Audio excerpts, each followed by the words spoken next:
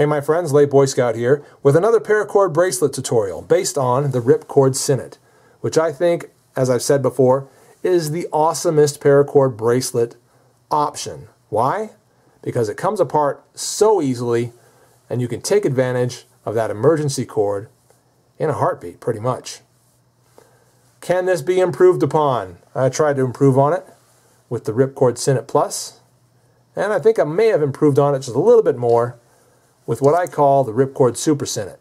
A little more complicated to make and weave than the Sinnet Plus or the original Ripcord Sinnet, but I'm going to show you how I came up with this. Now, it may be a little ugly and funny looking, but if that's not your concern, if you want the most paracord you can get on your wrist in this fashion with this kind of a ripcord pull-apart knot, well, this is the best that I've come up with so far. And I'm going to show you how to make this right now. Take your paracord, whatever length you want it to be. This is around 10 to 15 feet of coyote tan. And I folded it in half. Here's a halfway point right here. We begin this sinnet the same way we have every other version of it, by twisting this around like so and creating that hoop. Bringing this side up through there, like that, and cinching this down a bit. Once again, as I said before in previous videos, you want to create a hoop here that's going to be large enough but also small enough so that the overhand knot can create a nice clasp when you reach the end of the bracelet. From this stage, you take this end of the cord, bring it through like so, and then cinch this down right here by pulling on that end. Once again, make sure that your hole is the right size.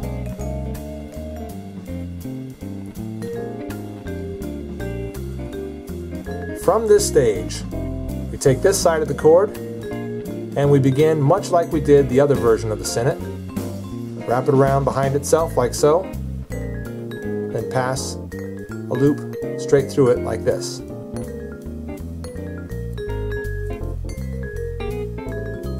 And of course, get that cinched up nice and tight.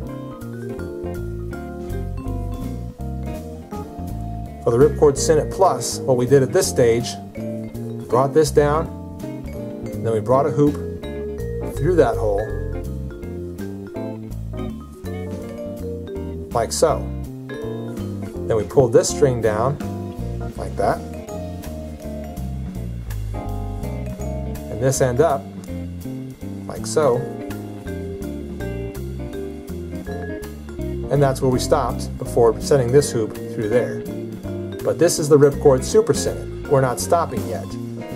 We're going to do the same thing we just did. Feed more through that hoop and cinch it up the same way we did before.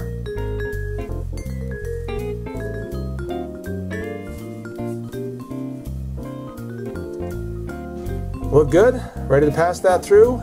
Nope. One more.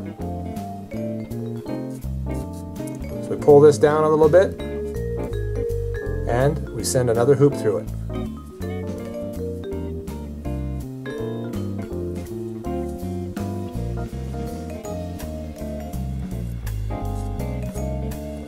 Then cinch it back up this way here.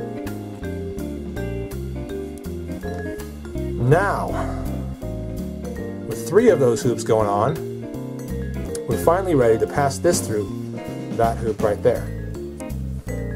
And of course, cinch it down.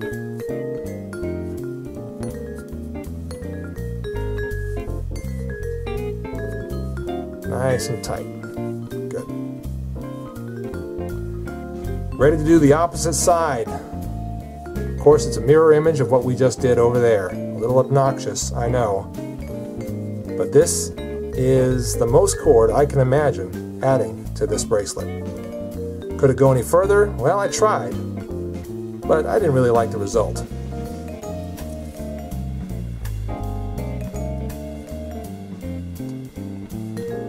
I'm going too fast for you. As I said before, this is just a mirror image of what we did on the other side, so I don't get too worried.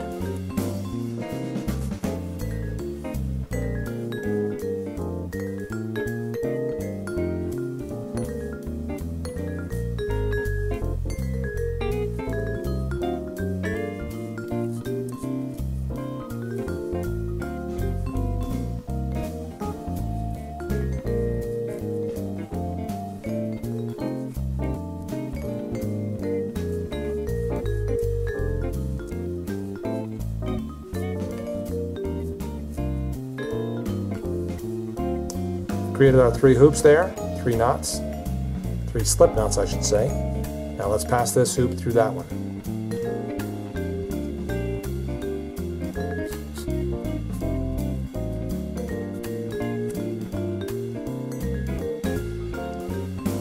Now, here's the kind of tricky part, as if all that wasn't tricky enough.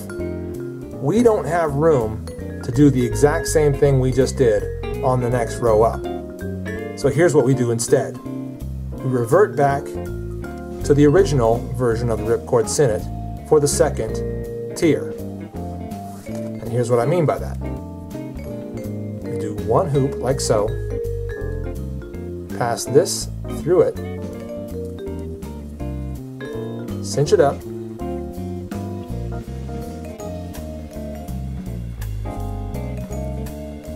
and we are done with that side. So let's pass it through this hoop and cinch it up. You might be asking, why didn't you just do all those extra hoops and extra slip knots? Well, there just isn't room. There really is not room for it. I learned with the Ripcord Sinnet Plus that a lot of space opens up between each tier when you add slip knots to each end.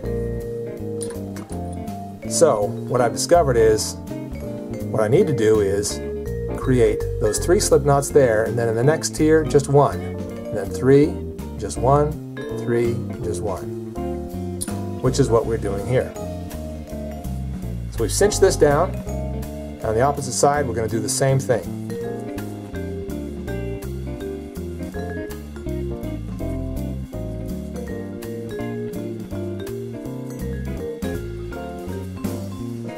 We've got that nice and tight. We'll pass it through the opposite hoop.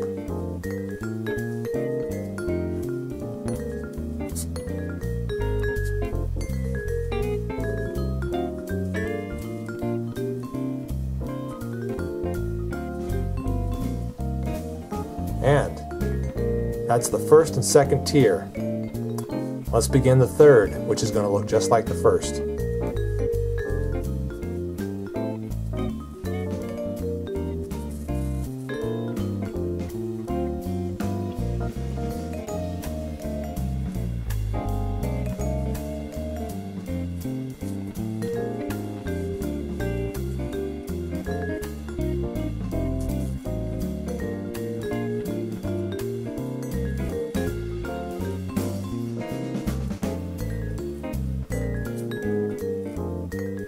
Alright, we've finished the 3 slip knots on that side, so let's pass this through the opposite hoop and cinch it down. This can get messy if you don't try to keep things flat and tight. Opposite side, we do exactly a mirror image of what we just did on that side.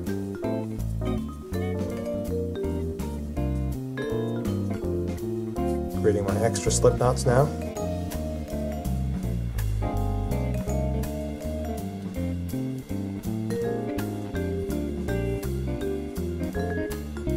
One more.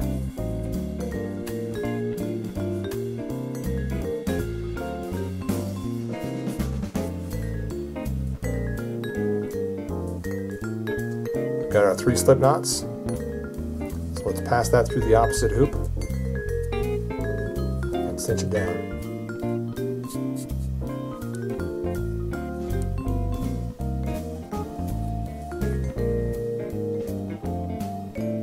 So that was tier 3.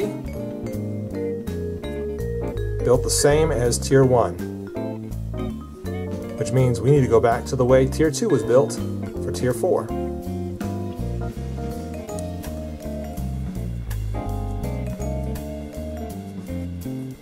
I hope you're beginning to see the pattern here.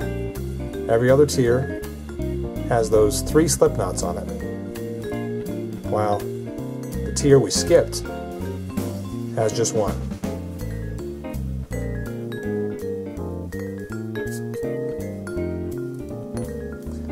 You take this bracelet to the length you want it to be. This one, for instance, wraps all the way around my wrist, like so. and you can have a large amount of paracord ready to go in the same ripcord fashion as the original Ripcord Sinnet. When you're ready to tie it off, you do it the same way we have the other Sinnets, by bringing a loop up on this side, passing it through the opposite loop, cinching that opposite loop down on top of it,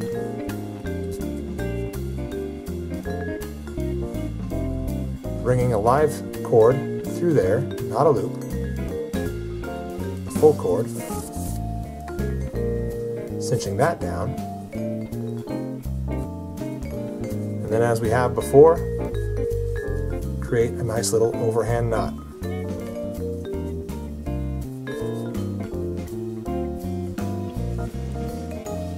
And when your emergency comes, you simply untie that overhand knot,